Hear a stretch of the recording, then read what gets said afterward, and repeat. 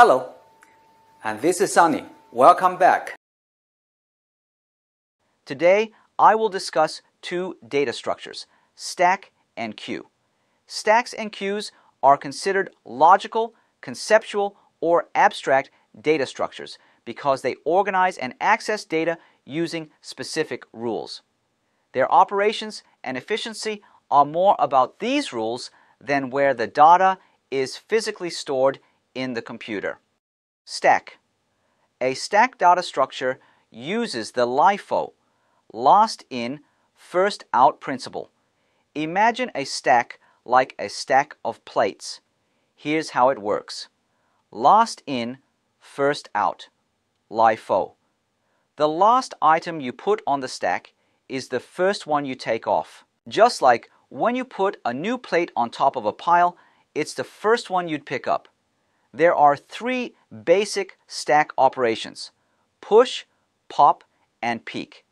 Adding an item to a stack is called a push. It's like putting a new plate on top of a stack of plates. Removing an item from a stack is called a pop. It's like taking the top plate off the stack. You always take off the last plate you put on. Peek is an operation to read the top item of the stack. Time, complexity. Push operation, adding an item. The time complexity is O1, which means it takes a constant time to add an item regardless of the stack size. It is quite consistently efficient because the item is always added at the top of the stack. Pop operation, removing an item. Similarly, the time complexity is O1 for removing an item, as it involves removing the top item, which is a constant time operation. Peek operation, viewing the top item. Looking at the top item of the stack also has a time complexity of O1, since it doesn't require traversing the stack. Space efficiency. A stack can be implemented using an array or a linked list which have different space efficiency. An array-based stack has a fixed size and allocates a contiguous block of memory for storing the elements. The space efficiency of an array-based stack is ON, where n is the number of elements in the stack. This means that the space used by the stack is proportional to the number of elements.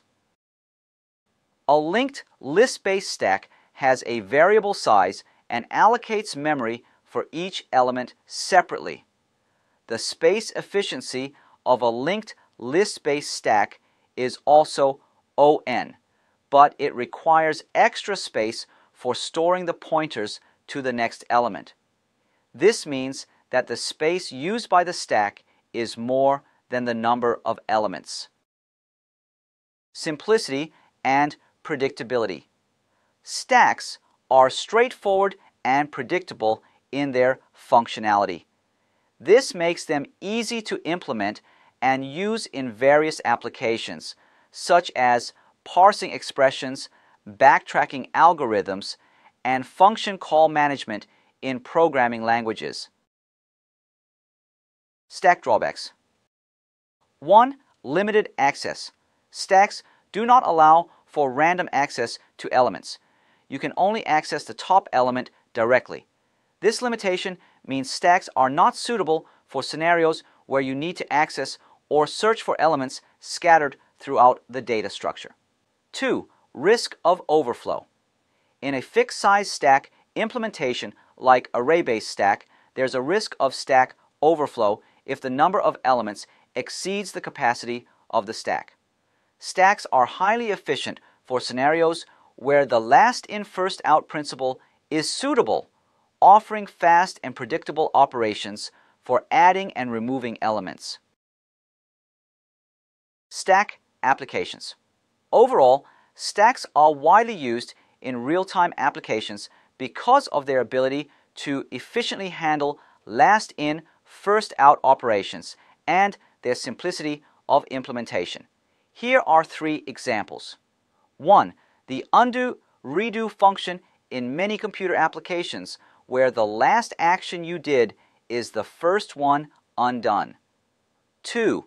Used to implement a backtracking algorithm, a problem-solving method used in computer science to find solutions to problems by trying out different possibilities, and if they don't work, going back, backtracking, and trying other options. It's like a trial and error method, but more systematic.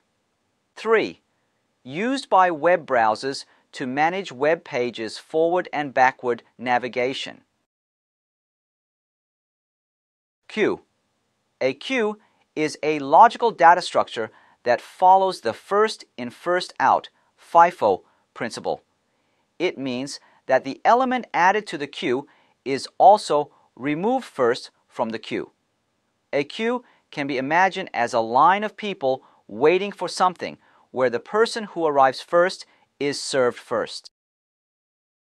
A queue can be implemented using different physical data structures, such as arrays, linked lists, or other data structures. The basic operations of a queue are: onQueue, add an element to the rear of the queue; dqueue, remove an element from the front of the queue; peek, get the value of the front element without removing it. Now, let me talk about the efficiency of queue in terms of time complexity and space efficiency. Time complexity: onQueue operation, adding an item. This is the operation of adding an item to the back of the queue. The time complexity is O1, which means it takes a constant amount of time regardless of the size of the queue. dqueue operation, removing an item. This involves removing an item from the front of the queue.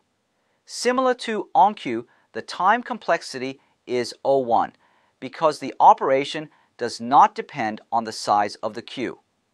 Peek operation, viewing the front item. Checking the item at the front of the queue also has a time complexity of O1. This operation is constantly efficient because the front item is easily accessible. Space efficiency. The space efficiency of a queue depends on how it is implemented. There are two common ways to implement a queue: using an array or using a linked list. Using an array. An array is a fixed size collection of elements of the same type. To implement a queue using an array, we need to keep track of the front and rear indices of the queue. The space complexity of a queue using an array is O(n), where n is the maximum size of the queue. Using a linked list. A linked list is a dynamic collection of nodes, where each node contains some data and a pointer to the next node. To implement a queue using a linked list, we need to maintain a pointer to the front and rear nodes of the queue. The space complexity of a queue using a linked list is O(n), where n is the number of elements in the queue. Queue drawbacks. Random access. Queues do not provide easy access to elements in the middle of the structure. You have to dequeue items one by one until you reach the desired item. Fixed size queues. In the case of array-based implementations, queues might have a fixed size, which can lead to either wasted space if the queue size is overestimated, or the need for resizing if the queue size is underestimated. Overall, queues are efficient for scenarios where you need to process items in the order they come in. The constant time operations for adding and removing items make them suitable for a wide range of applications, especially where maintaining order is crucial. Here are some applications using queue: task scheduling and management in operating systems, printing jobs, management, network packet buffers in computer networks, web server requests management. In summary, both stacks and queues are fundamental data structures in computer science, each with its unique way of handling data. Stacks using LIFO and queues using FIFO. they are efficient with their operations and are chosen based on the specific requirements of the task at hand, such as the need to maintain order or access the most recently added item. I hope this video is helpful. Thank you very much and see you next time.